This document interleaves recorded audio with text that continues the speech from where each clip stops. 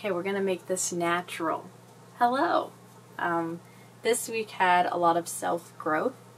I spent a lot of time this morning doing animal chores, and I think that's why I like Sundays so much, is because it's relaxed. All I have to do is take care of the animals sometimes. So I thought I'd keep it simple this week and go on a walk with the boys.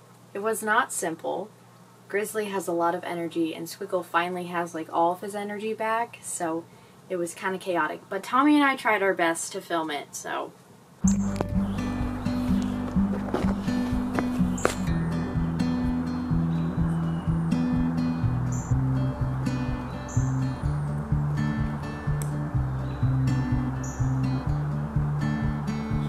Oh my gosh, the new harness.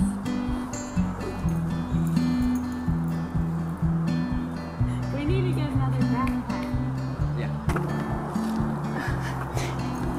Look at that, he gave his back to him. Oh, is that a bicycle? I don't know, is it? Or here, can I give you a camera? Yeah. And I'll carry it. These are our ferrets. It's less of a walk now. Here, actually, look. Can you try to walk? Well, Squiggles is down to walk, as always. I love them. I still need a thumbnail, I don't have one.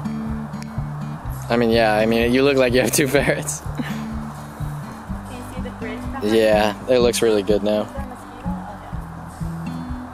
Okay. Awesome.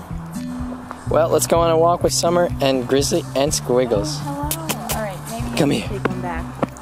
Here, can you take Squig? Yeah, watch. You got him? Squiggles got a bushy tail. Ready?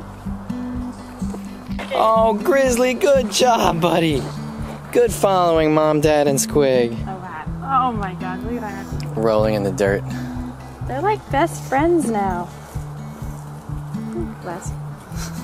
Look at them. Such misfit boys. Watch out. I can't. Thanks. What are you digging for, Grizzly? Oh wait, can you just say bye? Okay, can you? Goodbye. It's harder to walk two ferrets than I thought it would be. Thanks, Tommy. Tommy's dad has been giving us these like old care books for ferrets and fish and all sorts of different creatures. There's an old one. So I cut out a few of the pages and I've been hanging them up around the apartment. I think they're fun. I mean, the care is like totally changed from each one of them, but they're interesting, if that counts. That's really it. I've been taking a lot of videos of Frognog during the past couple of weeks, and I haven't included them. So here's my frog. I think he's a Pacific Coast tree frog that we got from someone's Christmas tree during the holidays, hence the bad name of Frognog. That's it. Oh, and Grizzly is going to the vet tomorrow, so maybe I film that. If I didn't, then I won't be. Well, Grizzly went to the vet. I don't know. I want to stay consistent, and a walk is all I got. Sorry.